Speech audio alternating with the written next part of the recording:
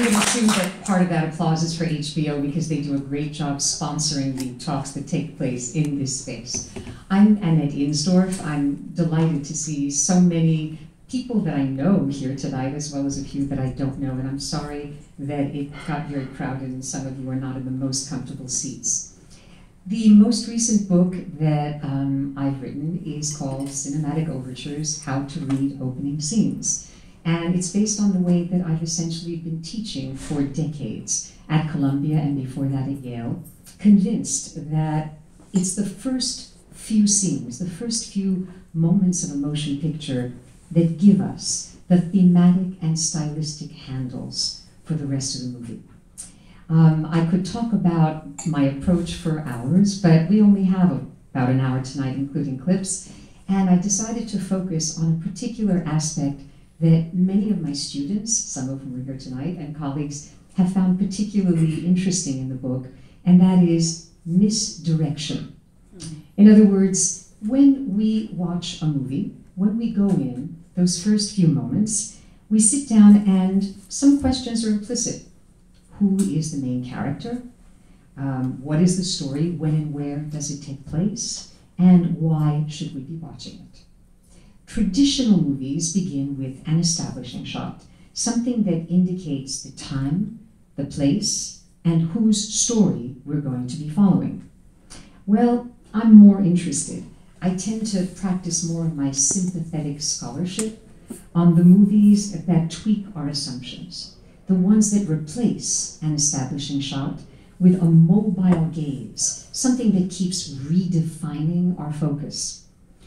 Well, American movies like The Conversation and Rising Sun and Psycho and The Truman Show, these are examples of films that undermine our complacency as moviegoers. They keep us actively engaged in the unfolding of the tale. They make us aware not only of what is being revealed, but what is being concealed. They exploit the mysteries and the intricacies of camera narration, including these zoom shots that carry us into a mystery. A self-conscious opening is crucial to the theme of surveillance in The Conversation from 1974. How many here have seen Coppola's film? Okay, good, a majority. Well, some of you are my students, so no surprise, but compared to Coppola's Godfather trilogy, as well as Apocalypse Now, its scale is modest. It takes place entirely in San Francisco, but I think that his exploration of cinematic form is even more sophisticated here. The film editor and sound designer Walter Murch was nominated for an Academy Award for designing the sound of The Conversation, whose story is grounded in the act of recording. This film is very much expressive of its era. Coppola was 2/3 of the way through filming when the Watergate break-in took place. Gene Hackman stars as the skilled wiretapper Harry Call in a performance of impressive restraint or implosion. The Conversation foregrounds sound and the role that it plays in breaching privacy, in inducing paranoia, and in maintaining the illusion of control. In this opening sequence that we're about to watch, the viewer has to focus very attentively because the details will be revealed in a very gradual manner. We're going to see the opening of the conversation.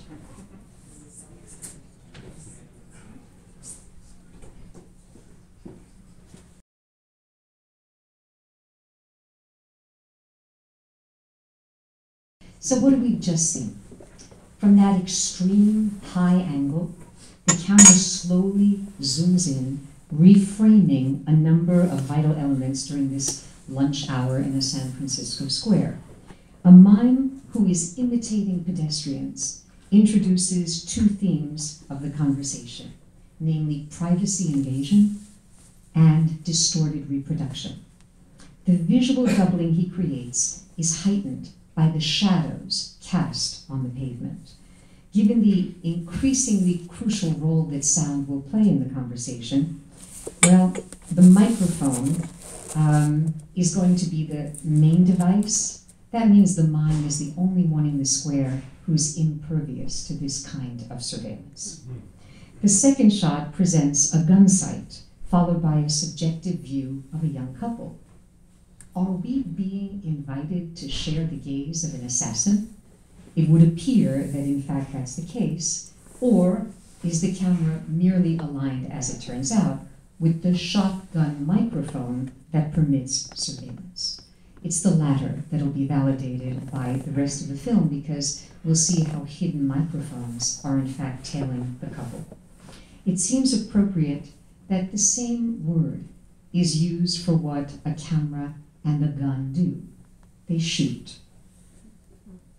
Now, even if a film shot is obviously less lethal, Coppola in this film does address the guilt of those who turn people into objects that are captured electronically. The music grows increasingly louder as the sound effects also rise when the camera pans the crowd at eye level. Well, it's the distorted sound of the couple's conversation that alerts us to the real focus of the film. They are the targets of oral voyeurs, and basically we're following people who are paid to eavesdrop on them. One of the questions that Coppola raises in this opening and throughout the film is, what can we trust? Not the tape that Harry makes, which is distorted at the end. At the beginning of the film, Frederick Forrest, the actor, says the line, "He'd kill us if he got the chance." But at the end of the film, we hear it as, "He'd kill us if he got the chance," which essentially changes the meaning of the conversation and the scene. Unlike traditional motion pictures, Coppola in this film offers the unsettling reply that nothing can be trusted, not even the images and sounds created by gifted filmmakers.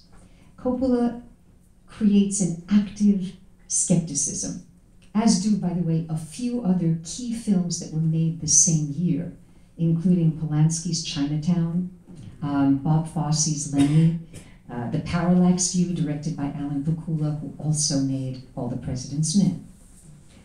Well, Coppola shares with another San Francisco-based filmmaker the cinematic interrogation of what to trust as viewers. It's Philip Kaufman, the subject of my previous book. He already elaborated on this theme in his version in 1978 of Invasion of the Body Snatchers. Whether he presents a gradual revelation or a twist in perspective, there is an inherently political dimension to his narrative strategy of disorientation.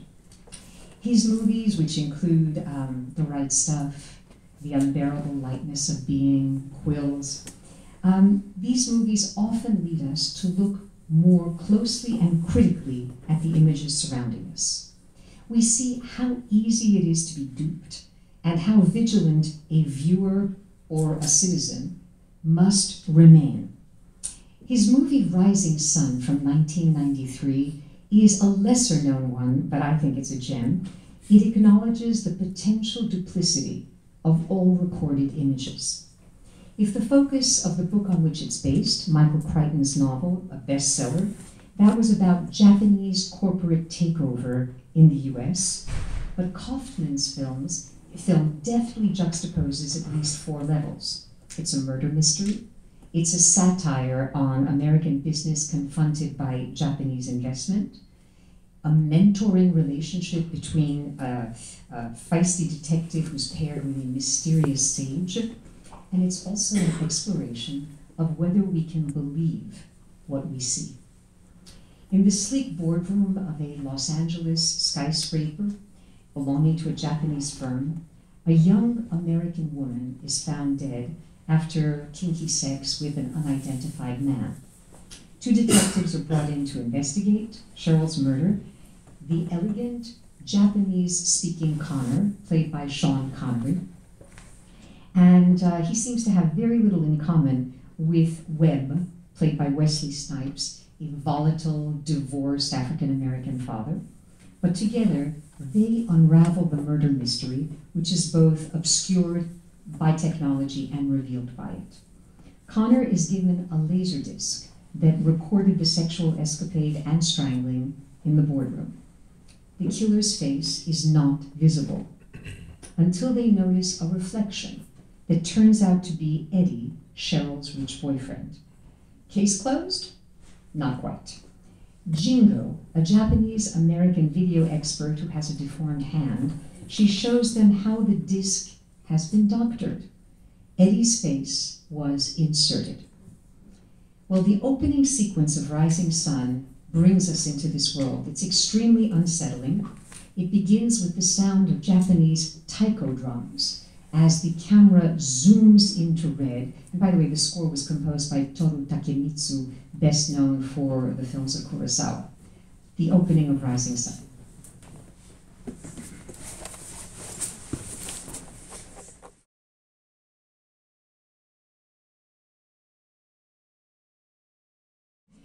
Kaufman actually said about the opening that the red is the sun, glare, intense heat, where our eyes are not supposed to look for fear of being blinded. Well, what do we see and hear? A jarring human yell accompanying images of ants roasting in the sun before being crushed by horses' hooves, a dog carrying a hand, a woman tied up on horseback. The shocking accumulation of stylized images seems to be from a Western, but the camera recedes from that screen to reveal a karaoke club. The film within the film turns out to be the background for the song Don't Fence Me In, being sung by Eddie and 4 Asian American men doing backup. The film thus reminds us that there is always something we are not seeing beyond the immediate frame. This introduces the theme of untrustworthy video images. The displacement of Cole Porter's music being performed by a Yakuza barbershop quartet, it's a witty preparation for the juxtaposition of cultures that the film will indeed explore. And as the camera moves further back, we realize just how partial our perception has been. Because in what seemed like a nighttime scene in an Asian city, Cheryl, who's fed up with Eddie singing, gets up from the bar and goes out into the brightly lit Los Angeles. Here's what Kaufman said when I asked him about that. Quote, if Crichton said he was issuing a wake-up call to America, the economic sector, the film is a wake-up call to what Americans need in film viewing habits, unquote. A tilt from her red sports car to the top of a skyscraper, well, that specifies that it is February 9th, 6:13 a.m. As in Hitchcock's Psycho, the printed detail of time and place accompanies a voyeuristic self-awareness. If Hitchcock's film of 1960 takes us through half-closed blinds into a dark hotel room where a partly undressed woman is in bed with a man, Kaufman shifts the voyeurism from the more erotic to the more technological. He foregrounds the surveillance aspect that we already saw in the conversation. Well, we know that Alfred Hitchcock was the master not only of suspense, but of the self-conscious, voyeuristic gaze. And the opening of Psycho remains a textbook case. It shows us what heightened peeping is all about. The credit sequence designed by Saul Bass provides an organic frame, introducing titles that are jagged and fragmented. Given that we later learn Norman Bates, played by Anthony Perkins, has something of a split personality, in retrospect, the graphic titles are a graphic depiction of his psychological state. The verticals become the buildings of the first shot, the horizontals become the blinds. The famous sequence you're about to see establishes the character, well, actually it establishes the camera as an active narrative presence. And what it really establishes is the audience as a bunch of peeping toms.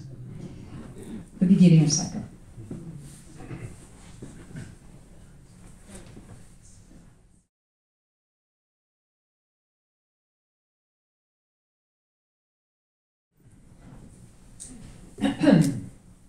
So those titles of the exact time and place, they suggest the authenticity of what we now call a procedural, tracking details as if facts were verifiable. The camera moves stealthily from that establishing shot of Phoenix into a closer view, and finally, of course, through those, it penetrates the half-closed blinds into darkness, revealing, appropriately enough, a couple engaged in what might be illicit sexual activity. Well, like the camera, we are merely curious observers at this stage, but Hitchcock will soon lead us out of detachment into compelling identification with ambiguous characters. The misdirection of Hitchcock's opening includes the camera finding the film's star, Janet Leigh. Well, Hitchcock will wreak havoc with audience expectations by having her killed in the first third of the film.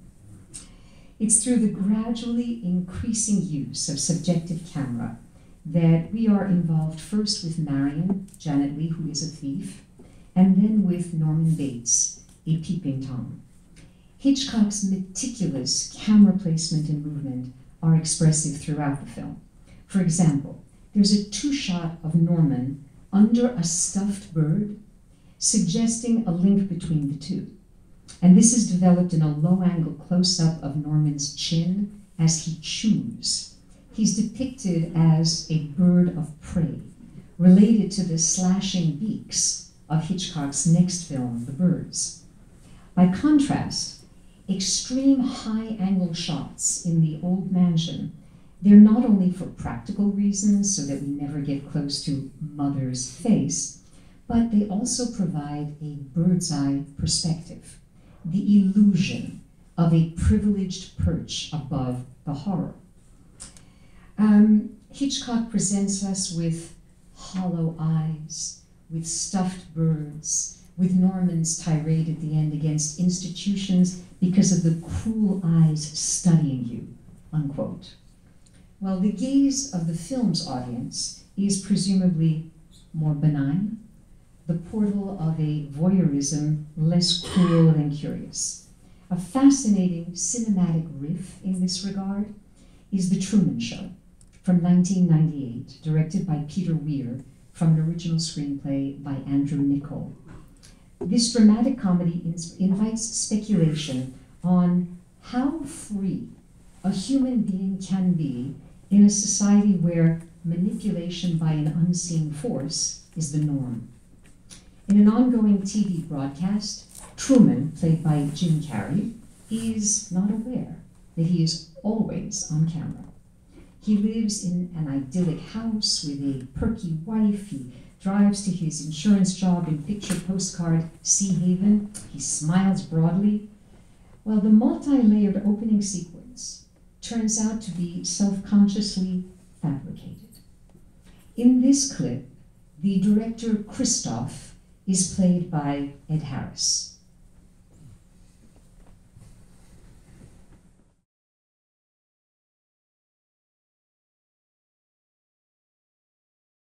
This is a film worth rediscovering, by the way. Well, as you've seen, after Christoph speaks directly to the camera, we see Truman, as the camera zooms out, he too directly addresses a lens, but unwittingly, as this is a private moment in his bathroom mirror. An attentive viewer might notice the pixelated horizontal lines, as well as the green live sign on the bottom right-hand corner.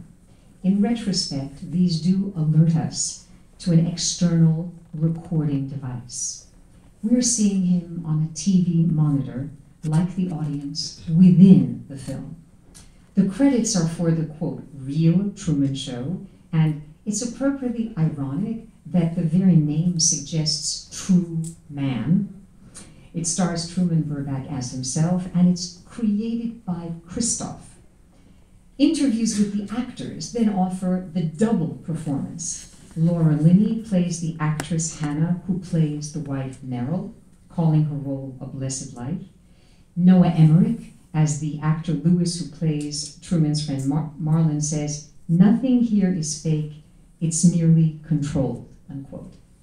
The inner frame begins with a title announcing day 10,909 before we follow the gregarious persona that Truman has projected to everyone around him. The staged reality of the Truman Show. It uses a genial man's daily experience as hugely popular entertainment for bored viewers. Well, this constitutes an uneasy hybrid. Truman's fans avidly watch the live broadcast around the clock, and Weir thereby presages the surveillance aspect that's now prevalent in our lives, whether it's our streets, our buildings, our homes. And he is really masterfully portraying a brave new world where 5,000 hidden cameras record Truman's every move. Truman believes that he's the subject of his own life, but he's really the object of the director Christof. Once we are aware of the exploitation of Truman, do we identify with the protagonist or with the puppet master? Christof's name, it's spelled C-H-R-I-S-T-O-F, suggests a religious dimension, but Polish director Krzysztof Kieślowski seems more relevant. His films, notably The Decalogue, question whether the screenplay of our lives is already written. In Blind Chance, his masterful film of 1987 as well, Kieślowski dramatizes the extent to which human beings are free or subject to the whims of either destiny or maybe a capricious divinity. The music of Wojciech Kilar, who composed the score of Blind Chance, is part of the soundtrack of The Truman Show. So we know that Peter Weir must have seen those movies. Truman, as we see, grows suspicious and ultimately realizes that he exists for the eyes of others. He tries to escape the island, finally making it to the edge of the set. Our hero exits the frame, his freedom contingent on the audience both within The Truman Show and beyond it, contingent on our letting him go. Well, after the misdirection of the film's introduction, we too, while being entertained, have moved into a far more engaged questioning of images. Misdirection is a sharp tool for foreign cinema as well. Before the Rain and Where Do We Go Now are among the most powerful films from war-ravaged countries. They offer a poignant vision of characters trapped in cycles of repetition, whether determined by history or personal circumstance. They manifest a fruitful tension between a story that moves forward on a horizontal axis and a vision that spirals backwards in time. As Godard famously said, a movie should have a beginning, a middle, and an end, but not necessarily in that order. The repetition of images provides not only aesthetic coherence, but a philosophical awareness, perhaps telling us that history is not simply progress, but rather recurrence, as still raging wars rhyme with previous violent escalations, while human needs and fears, well, they change little over centuries or national borders. Before the Rain was the first entry from Macedonia for the Best Foreign Language Film Oscar, and it won the grand prize at the 1994 Venice Film Festival. Comparisons were made at the time to Pulp Fiction. Quentin Tarantino directed it at approximately the same moment, but this Balkan triptych offers, I think, it uses the fractured narrative structure in a more philosophically organic way. Writer-director Milcho Manchevsky divided his first feature into 3 sections: words, faces, pictures, also the elements of film language. The film takes place against, oh, and by the way, that really does suggest his sensibility, which is photographic and literary and spiritual. The film takes place against the backdrop of ethnic tensions between Orthodox Christian Macedonians, and Muslim Albanians. In the first section, Kirill, a young priest who's taken a vow of silence, finds a young Albanian girl hiding in his room. Zamira is being pursued by vengeful Macedonians who believe that she killed one of their shepherds. Part 2 jumps to contemporary London, where photo editor Anna is working with images of war victims, and we see one photo that includes the corpse of Zamira. Anna is having an affair with Alexander, a Macedonian photographer who urges her to leave London with him. Part 3 returns to Macedonia with Alexander.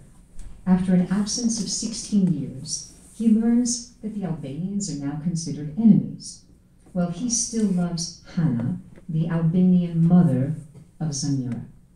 It's when he visits Hannah at the home of her father that the stories come together.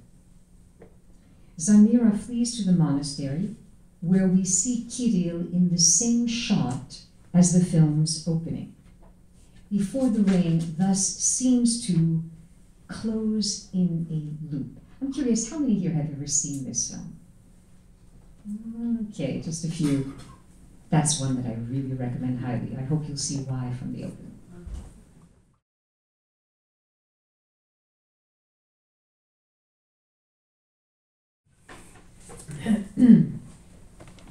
Even before the action begins, an epigraph is both printed against the black sky and spoken by the male off-screen voice.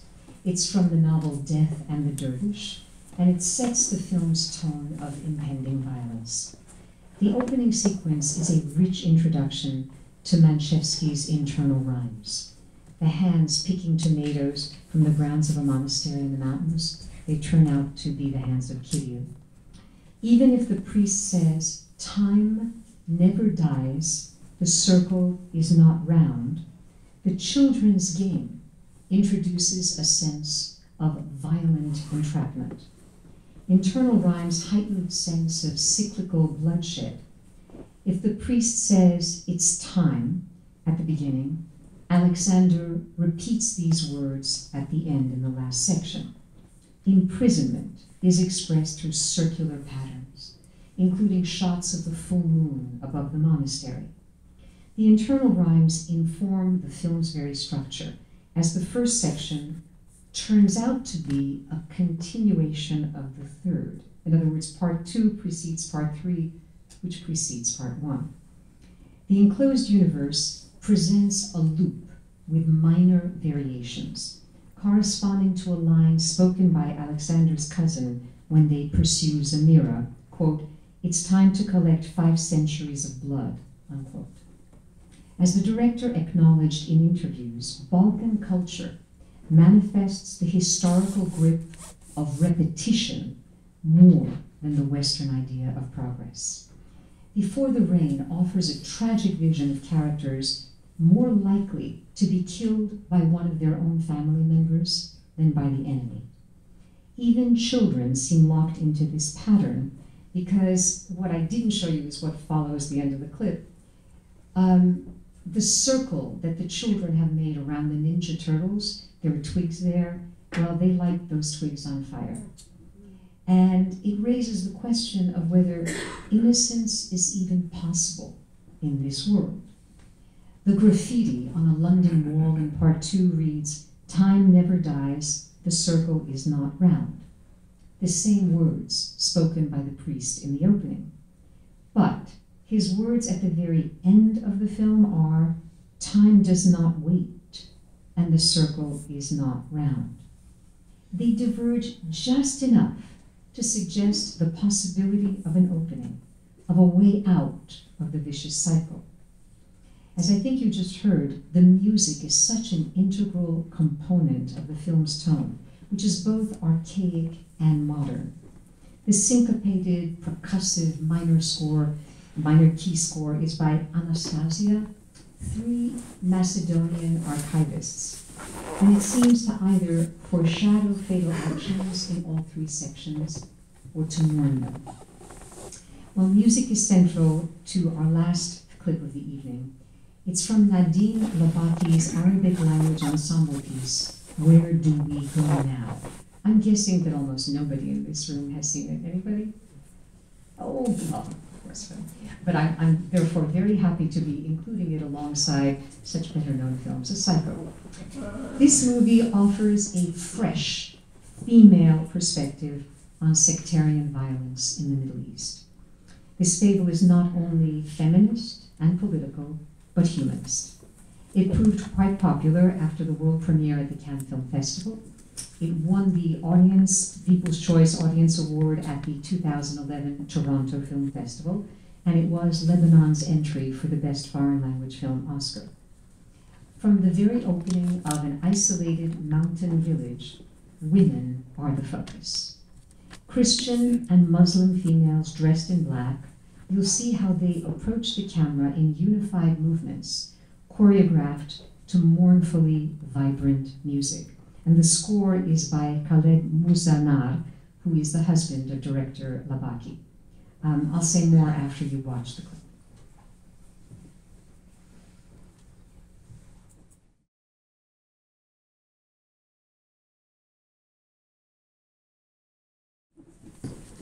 We begin with that female voiceover. It accompanies the stylized and ritualistic image. When they reach the cemetery, the women tend to the graves of their husbands and children.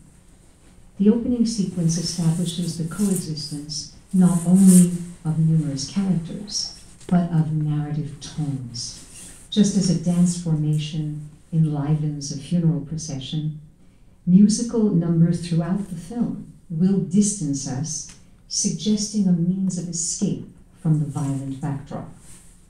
Labaki plays Amal, one of the women that we see at the beginning. She's a young Christian widow whose cafe is the hub of the town's activity. She is attracted to a Muslim worker painting her cafe, and in a musical number that projects her daydream, they sing their emotions.